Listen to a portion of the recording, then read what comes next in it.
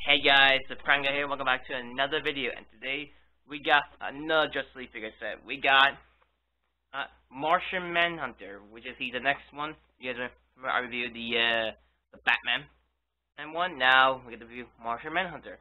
Take a look. He's in this nice booster card packaging. You can see very nice. And of course, right there you got Martan Manhater himself. We got the Justice League title and his name, Martan Manhater. And of course, he is a second wave. Well, the second figure you get. Of course, there's Martan Manhater himself with Justice League title. Well, and we got the full team. That's pretty awesome. We got the DC collectibles.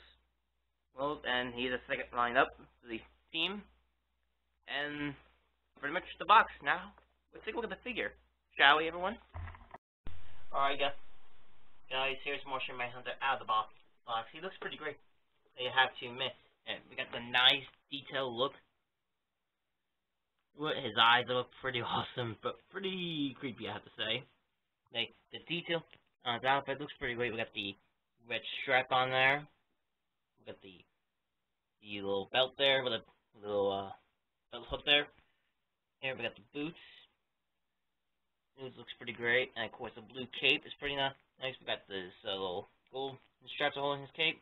He's got his nice collar to the cape, and there's movement on the head. And the cape, just basically a little bluish blue balloon piece. And there's movement on yellow. There's no movement. Well, there's kind of movement, but the cape just then the elbow, wrist joint, right? The splits.